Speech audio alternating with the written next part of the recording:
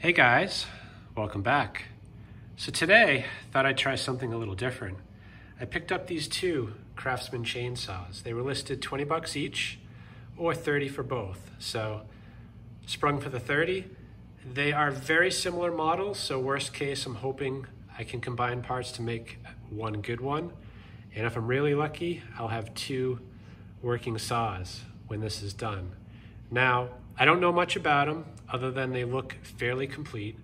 The person selling them said the black one he was using up until this spring, but it was giving him trouble. And the red one he bought used, but he never got it to run. Regardless, I'm hoping to get both of them to run. They did come with cases and extra chains. And of course we had a tropical storm recently and I got a lot of wood to cut.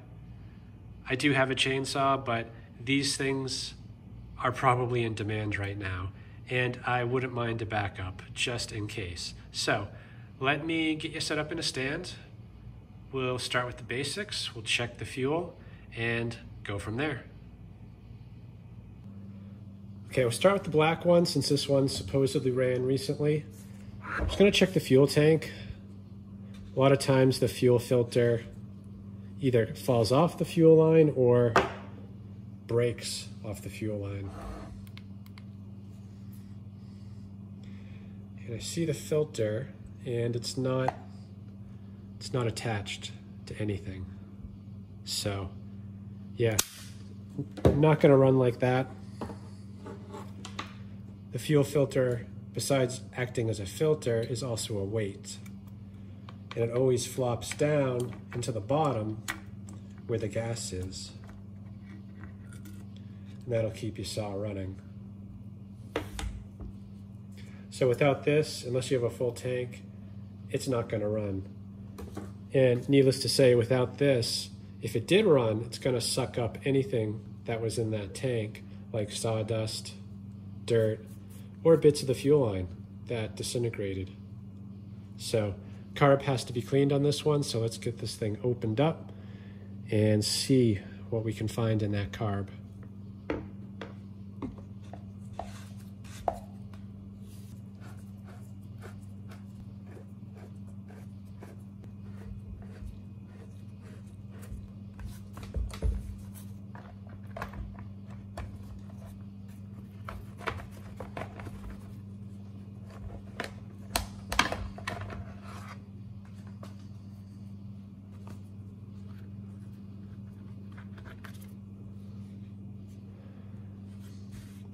It's not too bad in here as far as dirt goes.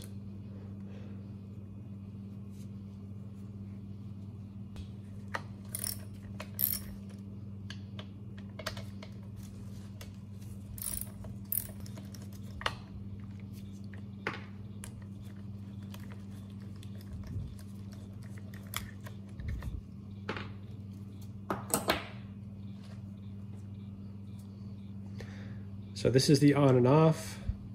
This wire here is what grounds out the spark plug, and this is the choke lever. So the choke lever might need to be disconnected before I can get this off.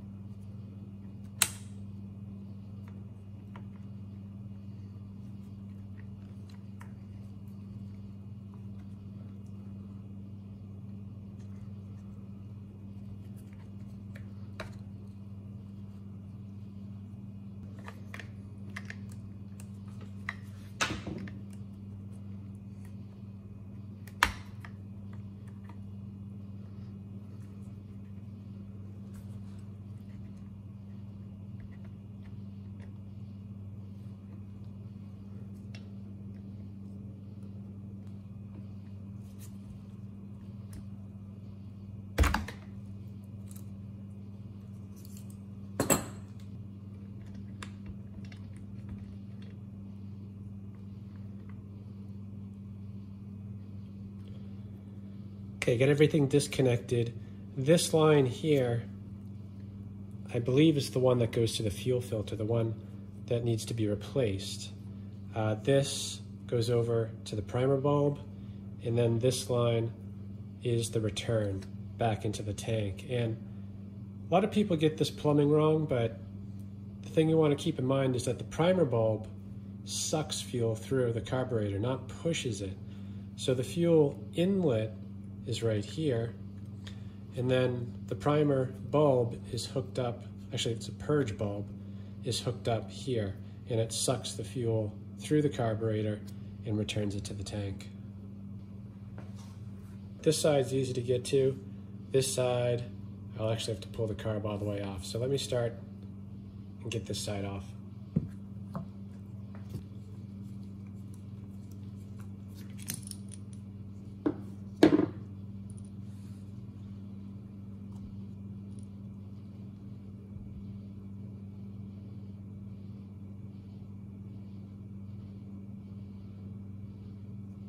Not terrible.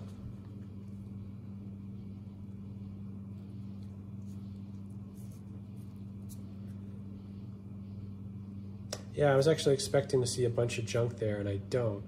So that's good. Now, I'm gonna try to, I guess, get the carb completely off and clean it properly.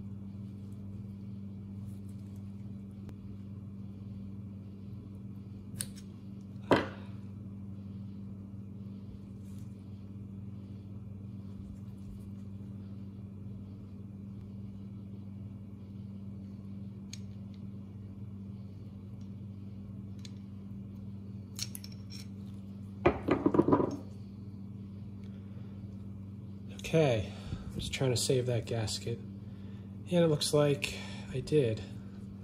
So, let's see what's going on inside.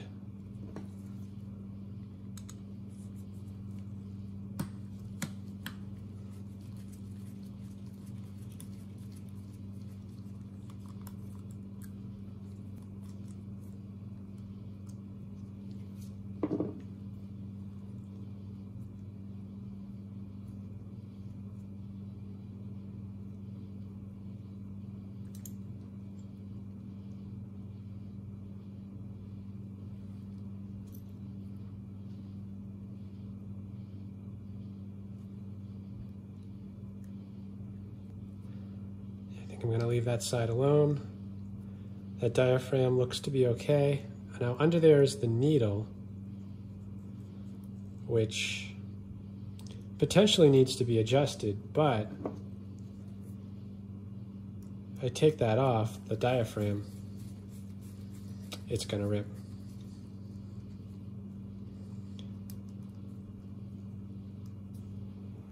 The broken fuel lines on the saw would have definitely caused a run issue.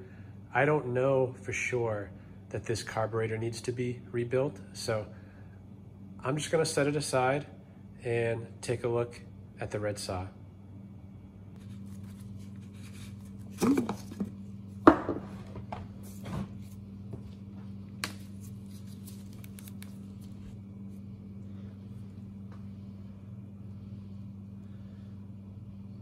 Okay, it actually looks pretty good in there.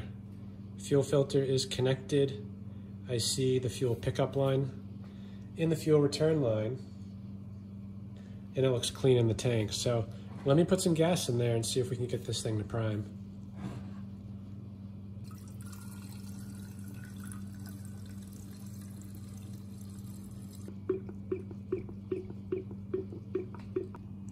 Okay, I don't know if you can see that, but the fuel return is priming, well, pushing air through, but there is no fuel coming into the bulb. Now, the bulb doesn't seem broken, So it must be getting that air from somewhere, but it's not pulling it. Maybe there's a broken line or a line that fell off under the cover. I guess that would be the best case scenario. So let's get this cover off.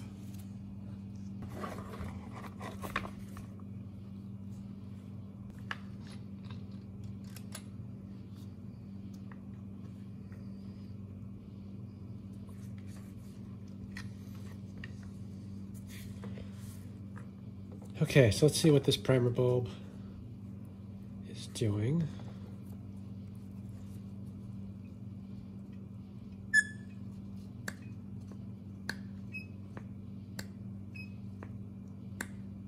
Seems to be working.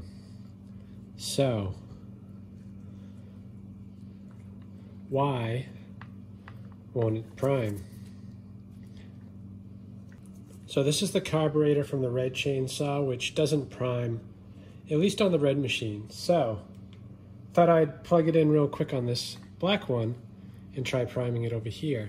See if it's the carburetor or something to do with the plumbing on the red one.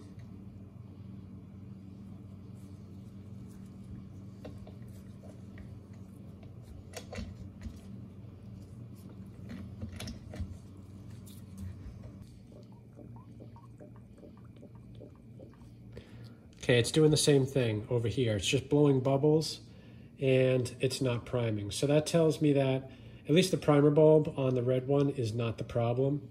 And we know it's something to do with the carb from that red chainsaw. And this machine, obviously the fuel lines are all messed up. They can be fixed, but I think the quickest thing to do to try to get something running tonight would be to take the carb that was originally on the black machine that primes, and we'll throw it on the red machine that has the good fuel lines, throw it together, pull the cord, see if we get anything.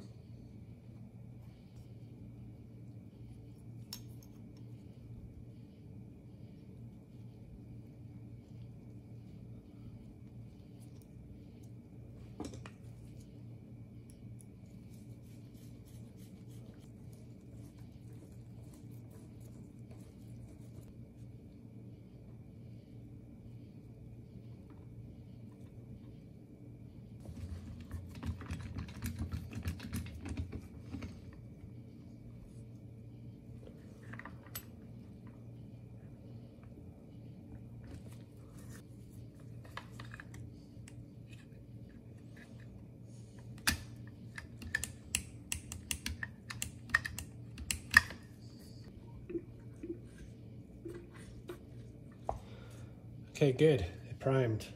So let me finish putting this carb back on and try firing it up.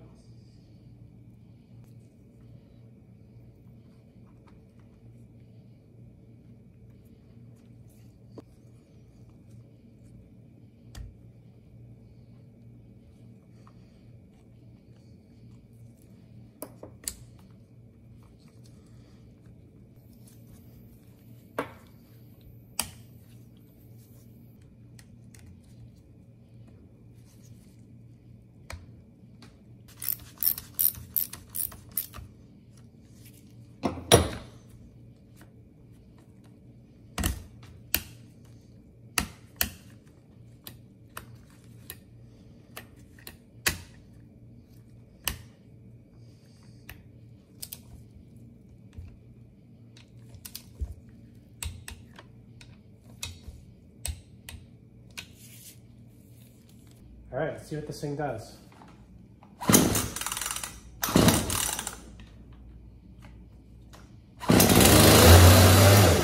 Holy crap, it runs. A little fast, actually. Let's try it again.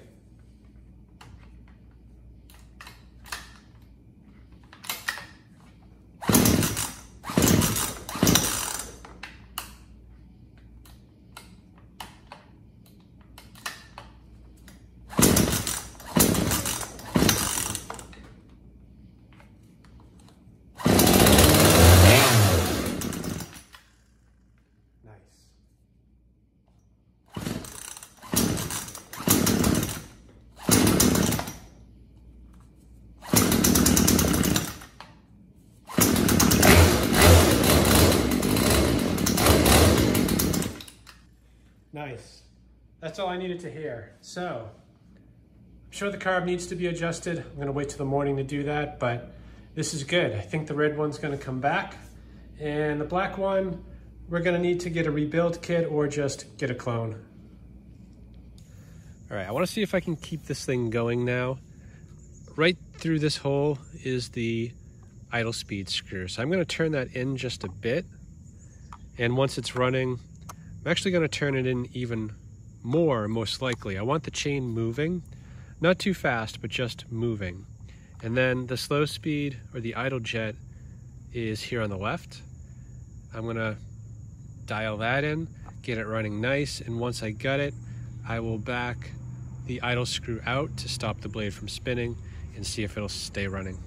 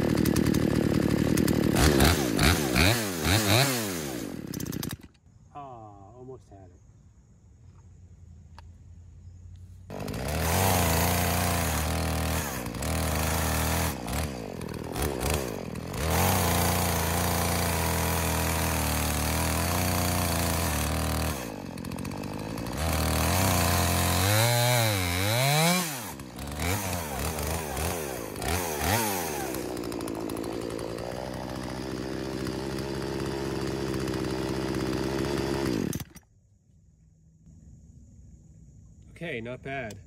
I'm just looking at this kind of design right now, and I'm not sure if the cover provides cooling. I see the fan down there spinning, but there's nothing directing the air across the fins. So I'm gonna go grab the cover and filter, put it on, and then I'll continue cutting. All right.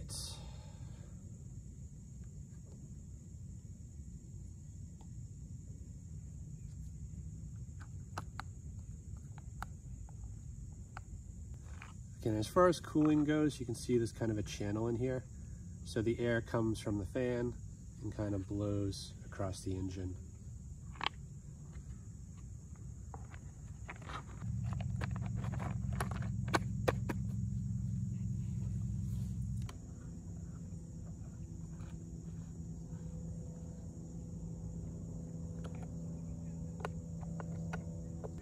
Okay, let's try this again. The chain's pretty dull. I'm not going to worry about that now. I'll just try to cut a few logs and make sure that the engine runs the way that it should.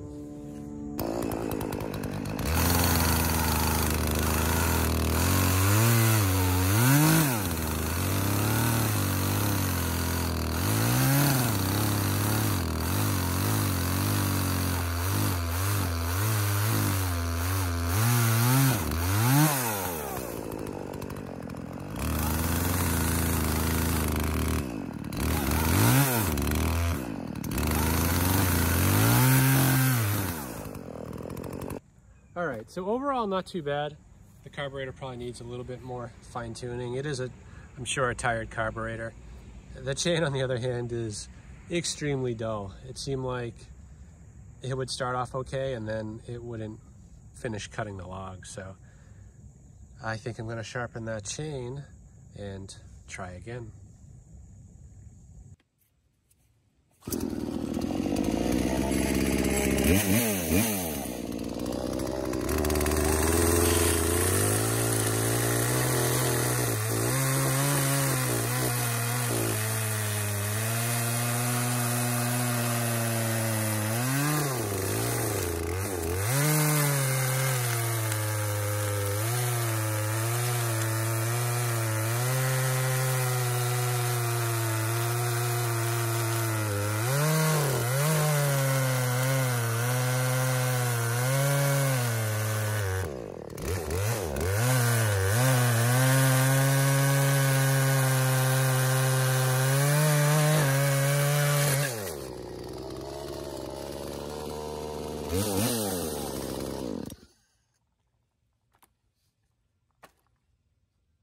Okay, not too bad for a $15 saw.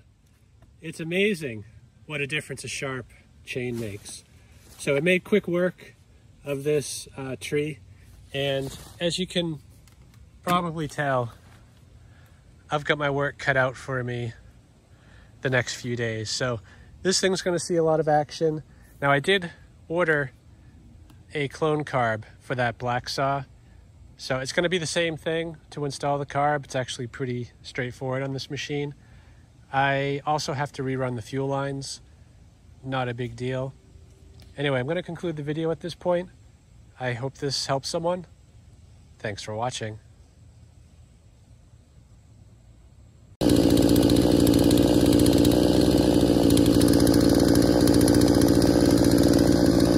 Also got the black saw working.